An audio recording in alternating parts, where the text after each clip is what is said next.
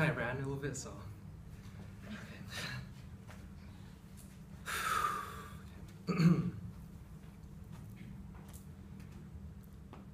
Culture is a word that's been defining our ways of life for many generations.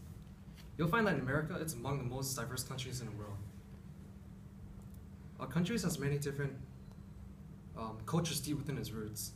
The term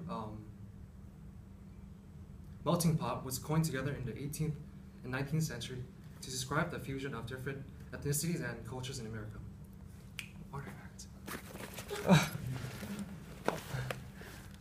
The artifact I brought with me today is a jade necklace. On the jade necklace is a boar that belongs to the 12 Chinese zodiac animals. And the reason for this is because the Chinese zodiac is based on a 12-year cycle, which each year, and that cycle is related to an animal sign. This jade signifies that I was born in the year of the boar. And many believe that if you wear this jade necklace, it would bring you great prosperity such as health, great health, wealth, intelligence, and luck.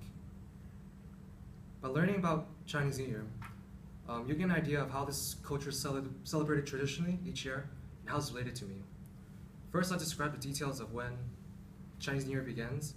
Next, I'll explain what kind of events will happen during this type of event, this culture. And lastly, I'll describe the type of foods presented at the parties each year. Okay, so first I'll talk about how the different dates. Each year, the Chinese New Year celebration is different from its last. Generally, Chinese New Year will be celebrated as early as January 22nd to as late as February 19th. During Chinese New Year, people would generally wear red or bright colored clothing so that, because it was believed that red could scare away evil spirits or bad fortune.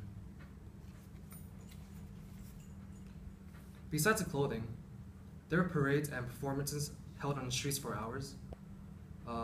One specific performance called lion dance is just traditional dance in which people are dressed in lion costumes and they mimic a lion's movement. Last but not least, there is a huge selection of food presented at the parties. Some of the most common food eaten during Chinese New Year are dumplings, rice, spring rolls, rice cakes, fish, pork, tangerines, noodles, and etc. This object relates to my culture because jade carved symbols have been worn by my family frequently during Chinese New Year.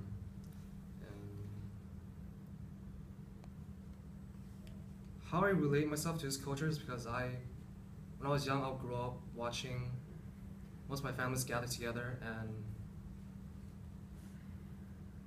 and celebrate what they would do differently each year.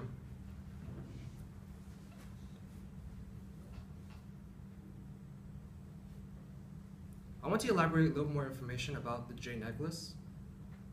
A typical jade stone is comprised of two metamorphic materials, nephrite and jadeite. When these two materials come into contact with each other under extreme heat or pressure, the results are clear that it will turn into a jade necklace.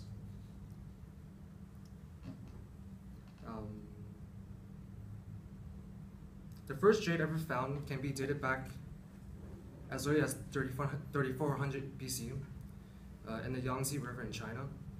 And now that you learn about my culture,